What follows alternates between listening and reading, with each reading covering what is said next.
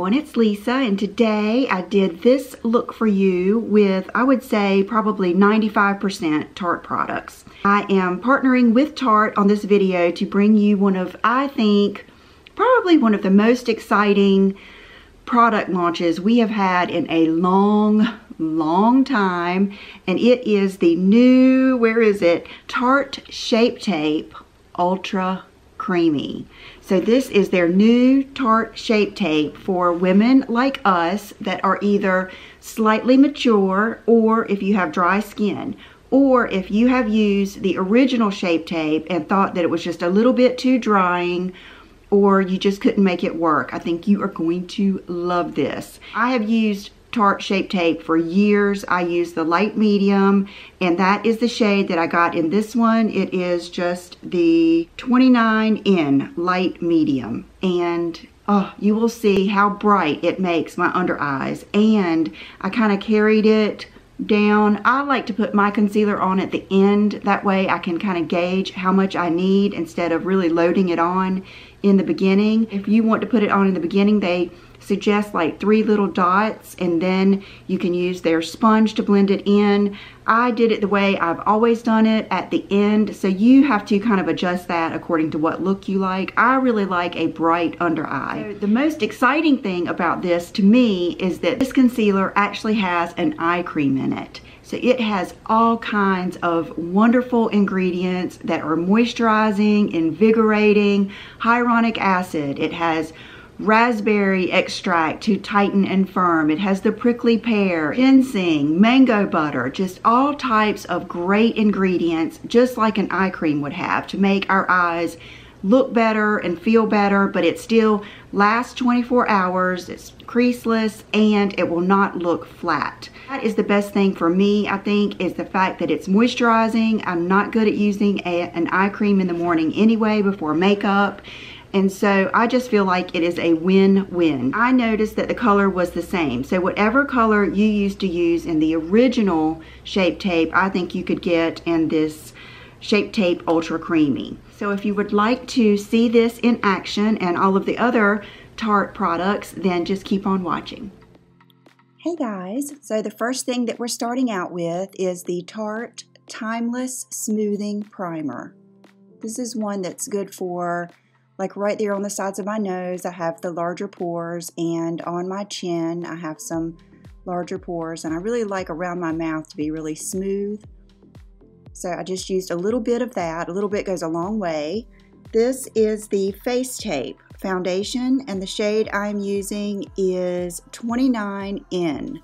And it looks like it's gonna be too light for me, but you'll see once I get it all blended in, I'm gonna use something else to kind of get the color perfect. And this is the Tarte sponge that I'm using. I love the flat side of it. It makes it really easy to blend in the foundation and get all around my eyes and nose and everything. So I did not cut any of this out. I wanted you to see the foundation and how well it blended in, and how well it canceled out my redness. That's one of my biggest issues, is, you know, having a foundation that will cancel that out and give me a good golden color. And so I'm dragging that down my neck to cancel out that redness. And then after I get it all over, I kind of like to go back over it and like work it in my skin. So that's what I'm doing here.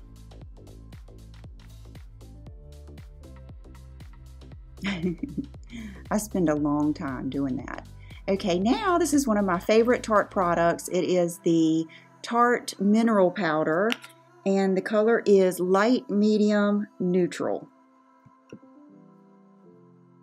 And so what I'm going to do is, in the beginning I started off just in like the contour areas, because I kind of wanted to see how that color blended in with this foundation, and I really liked it. So I went ahead, and after I saw, like right now, I'm seeing that I really like it. So now I'm kind of putting it all over, because this mineral powder just has a wonderful glow, and I just loved the tone. I felt like it kind of toned down the foundation and made it just look a little bit, I don't know, just gave me more dimension. I've always loved a good mineral powder over foundation. Okay, this is the product that I discovered, I believe, last year. It is the waterproof face and body bronzer and the brush that goes with it. And so I wanted to take that down my neck and chest, and it's beautiful. This is the Shape Tape Glow Wand, and the color I am using is Dream. All of these products can be bought in bundles.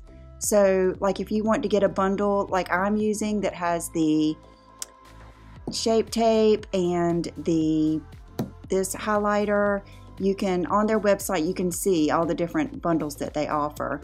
But this, I was pretty happy about that lip situation. I think I liked it so much how it highlighted around my lips. I decided to use some on my chin, and I really liked it, you know, on the tops of my cheeks too. Okay, these are two bronzers that I've had many times and forever. They are the matte Park Avenue Princess and the regular one. So I decided to use the matte and do my contour bronzing or bronze tour. And you guys know I like a sculpted makeup look, so I am doing around my hairline, my big old forehead, and then I'm trying to tighten up that jawline and any sagginess in the neck, and then I carry what's left down. This is one of my all-time favorite blushes. It is the Tarte Amazonian Clay Blush in Glisten. It is a beautiful peachy color, and I like to blend it right into the bronzer, into the tops of the cheeks. It's gorgeous.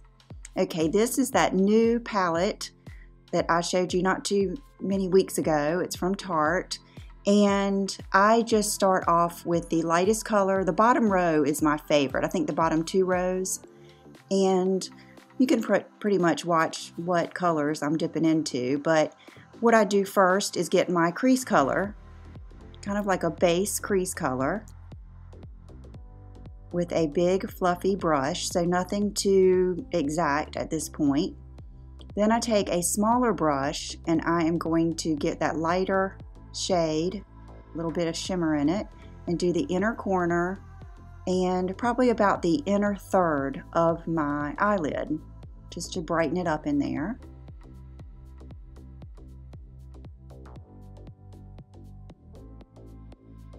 And then I'm going to go in with an eyeliner and do a brown winged liner first, and then I go over it with the black so that I have a good place to set my lashes down. And I left in somewhat of a blooper. I just thought it was funny. I thought you might get a kick out of it, but I had some Tarte lashes that I had purchased a while ago, and they were just a little too much for my not so big eyes. So in a minute you'll see that where I tried to put those on, but it was not good.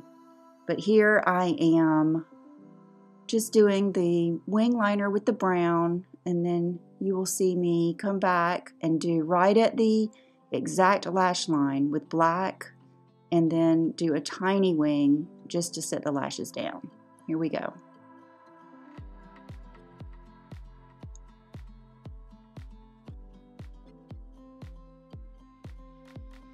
That just helps everything blend a little bit better, but it's not quite as harsh as a full-on black line.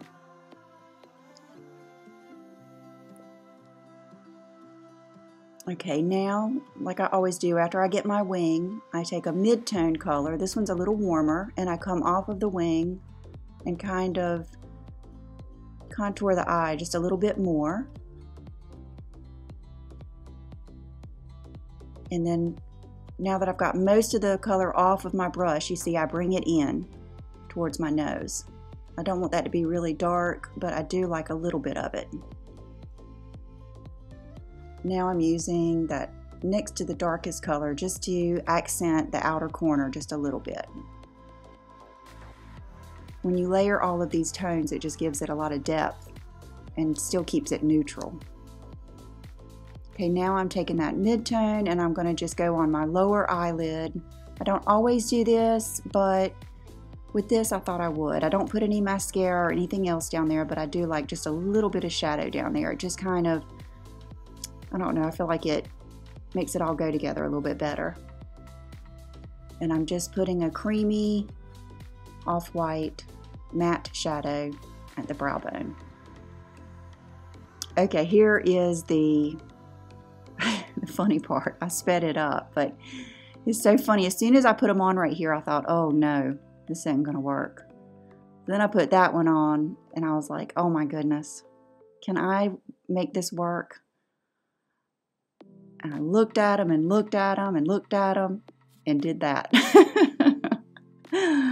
So here is the Tarte mascara, and it has a really nice wand that gets really good thickness at the roots. I think you guys would love this mascara. I believe it's called Man Eater. Very, very black. It just did really well. So you'll see I put on multiple coats of mascara.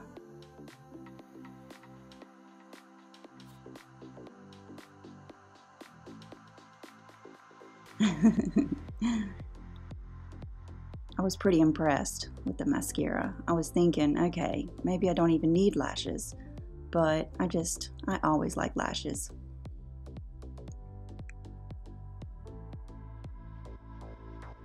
Just really good. And I had to put on another layer because more is more. You can see I'm almost touching the roots of my lashes. I like to get it all the way down.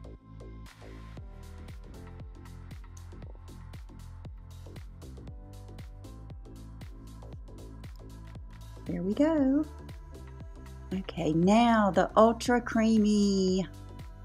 I'm going to put it on the back of my hand. I've always loved doing this, and I couldn't believe when I was doing that how creamy it is. You can really tell it is moisturizing. So I like to just put it right where I want it in that shadow, and it was so brightening. I thought, why stop there? I went ahead and took some more and blended it around my nose and then down the, I don't know, laugh lines or whatever they are. And then I pulled it out underneath my, kind of like on my temples. That helps too. And then this, I'm doing the other eye. I really think you guys will like this. I think it's worth a try, and they are really good about selling little smaller sizes on their website so that you can try it. And I do have a code Lisa15 that I will put down below for 15% off. And then I did the whole center of my face, even down my nose and on my chin. I really liked it. It's a beautiful tone. I love the color. So I was very happy with the way it turned out. Okay, this I did. I don't think that I would need this, but I just wanted to show you guys. This is their like loose powder if you wanted to set it. It's the kind that is just almost weightless. And so I did that just to show you. If you felt like you did need to set it, this is one I would probably suggest using. And that is it. Thanks for watching.